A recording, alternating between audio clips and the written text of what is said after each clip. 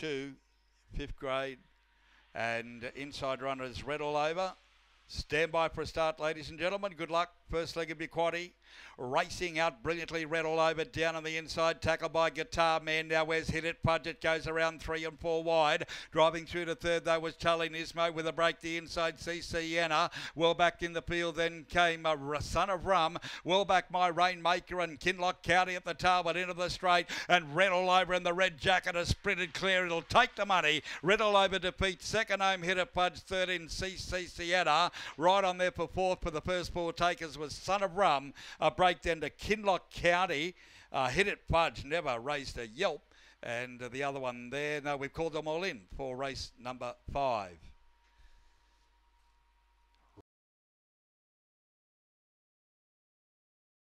Hit It Pudge, in fact, did run second. We might have called it twice over the line.